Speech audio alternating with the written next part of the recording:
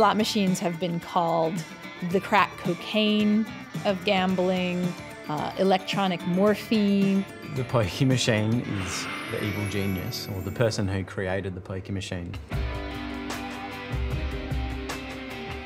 The heart of a game is math. That's our product. I have such pity for the people that play them because I've designed hundreds of these games. I tend to think of the games as like little movies. You just have one scene, though, that kind of plays over and over again.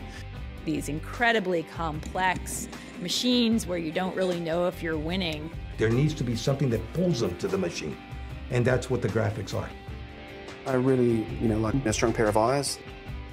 You don't want them to become too mindful and they keep plugging away.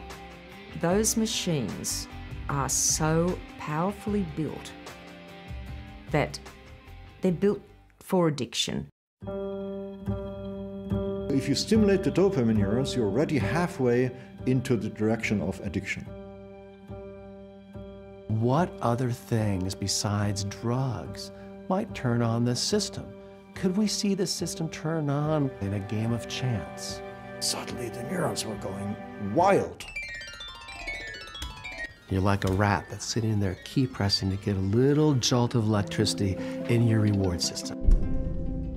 I consented to playing. I didn't consent to unlawful hypnotism. The house will win. There's no chance. It's just built that way.